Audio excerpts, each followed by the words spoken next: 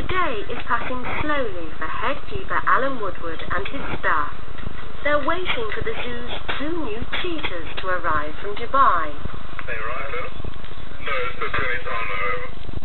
Their plane touched down at Manchester some time ago, but apparently they've been held up at customs.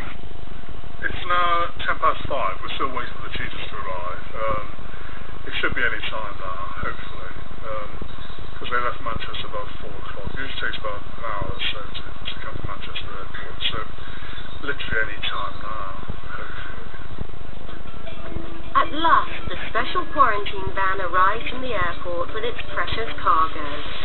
It's the cue for a huge sigh of relief from Zoo Registrar Penny Rudd. This is the final hurdle. It's really nice to be at this stage. We've got everybody on standby. There's been so much paperwork involved.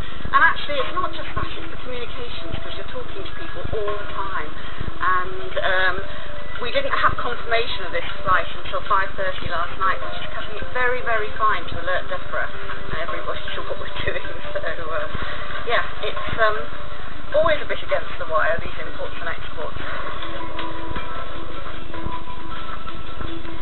And so, after days, weeks and months of preparation, there's just a tantalising glimpse of the newcomers before they go behind closed doors and into quarantine. Kevin, just to let you know that cheetahs are on site and they're within the perimeter fence now, so we're just about to unload them into quarantine. They're looking fine, actually, absolutely fine. They're only youngsters, about 11 months old, so they look pretty unstressed. They're not bothered. They're probably slightly easier to move around than some of the other cats. That's very good, yeah, very alert. Not stressed? Not too stressed, no, they're calming down a bit now, just about putting together, yeah. Brilliant, yeah. Excellent, that's fantastic, Alan. So they're just having a quiet evening now? And they're going to settle down, we're going to feed them now, and then they'll have a quiet evening. And drink. Lots of water. Did you notice that they sent them with a bottle of bubbling on the top of the crate? I thought that was brilliant. I mean, it's brilliant, yeah. Absolutely. Everybody's happy, especially Alan.